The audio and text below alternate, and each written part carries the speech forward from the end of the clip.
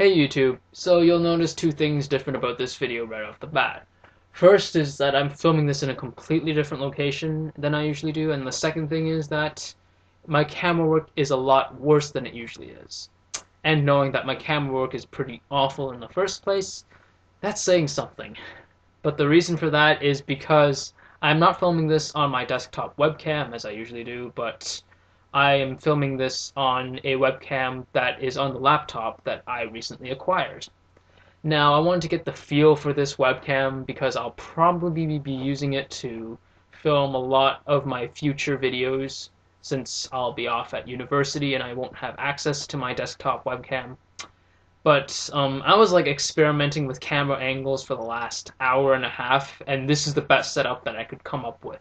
And it's not that great, to be honest, because even though the lighting is kind of the camera angle looks like I'm looking down at my audience, and that's not the kind of message I really want to convey. Anyways, there are a lot more important things to talk about than my shitty camera skills. First things first, Yes, I Am James has been falsely flagged. Now, I think it was because of Ogith and a bunch of his white supremacist trolls. They're a bunch of assholes.